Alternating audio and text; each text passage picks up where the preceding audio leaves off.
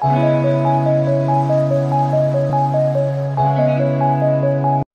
everyone and welcome to my channel Being Biotechnical. So in this video we are going to talk about Griffith's experiment. But before getting into the topic, we firstly need to know that why do we need to know or why do we need to study about this experiment.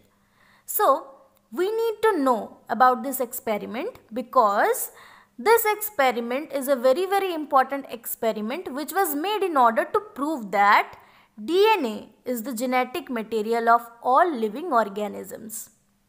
So this experiment was made by a scientist named Frederick Griffith in the year 1928. But before 1928, there was a big confusion on this. Some people used to think that DNA is the genetic material, while others used to think that protein is the genetic material. So there was a big conflict going on. But no one was having or nobody had a proof to justify their claims.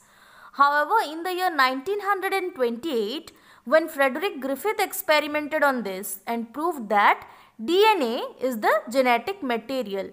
And that's why this experiment is known as Griffith's experiment.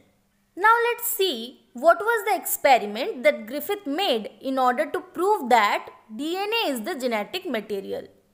So he made use of a bacteria named Streptococcus pneumoniae. He took a bacteria named Streptococcus pneumoniae, and Streptococcus pneumoniae is a gram-positive bacteria that causes pneumonia. And in order to carry out his experiment, he needed a host body. And for this, he took a mice. So he made use of two things, or he took two things for his experiment. One is a bacteria named Streptococcus pneumoniae, which is a gram-positive bacteria and causes pneumonia. And the second thing which he took was a mice, and he took this mice as the host. So Streptococcus pneumoniae has two different bacterial strains, which means when this bacteria is cultured in colonies in the lab, then two different kind of strains are obtained. So now, what are the two different bacterial strains?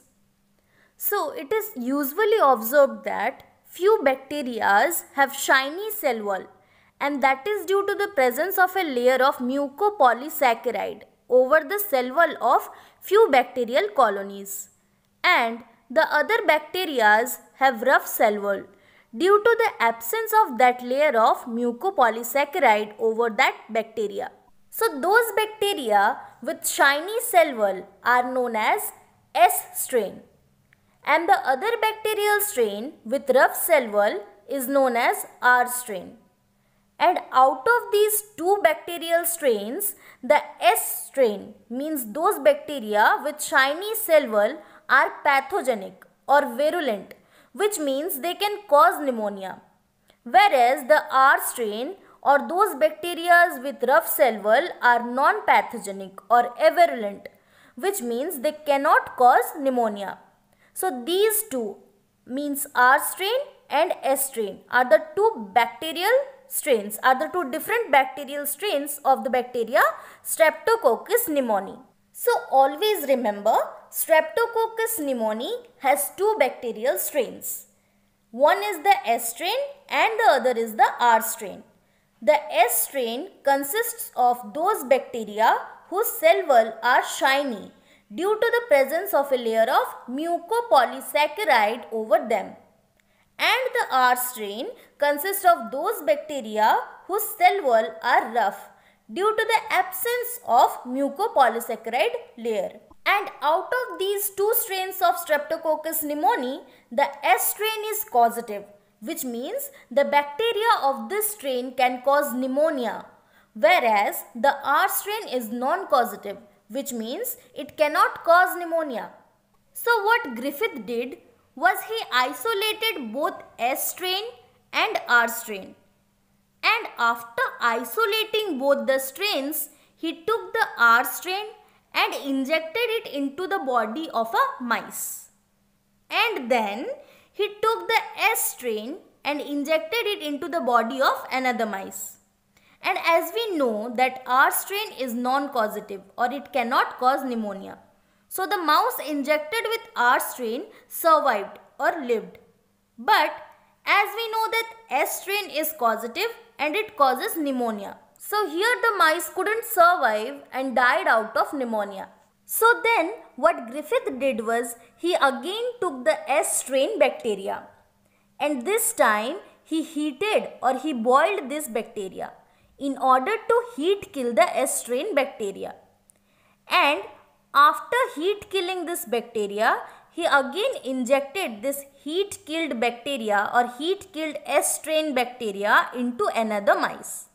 And this time the mice survived because here the S strain bacteria were heat killed.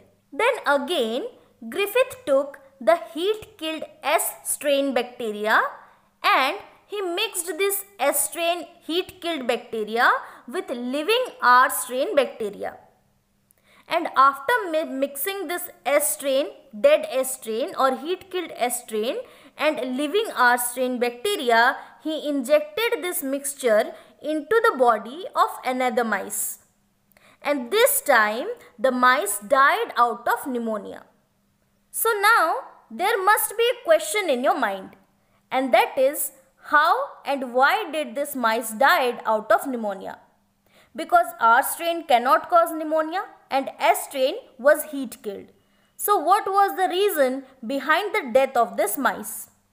So the answer to this question is that the S strain was although heat killed and its protein was disrupted due to the heat treatment, but the DNA of the S strain was there in the solution itself.